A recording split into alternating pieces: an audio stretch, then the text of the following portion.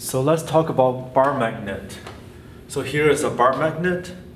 The magnetic field line will go through the magnet.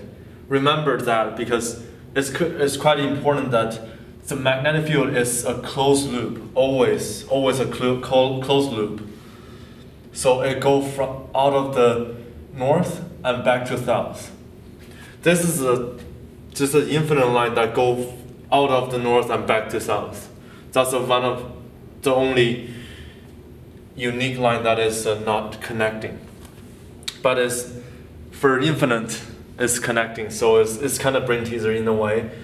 Let's think about the Earth as a bar magnet, which is in a certain stance is true.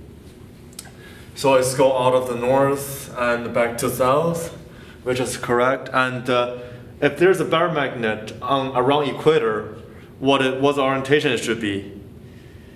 So it technically should be the north of the bar magnet, the test magnet, pointing at the south, which is the case. It's kind of counterintuitive, but it's just how it works because we want to make sure that the magnetic field line of the small bar magnet is matching with the Earth's magnetic field, such as that.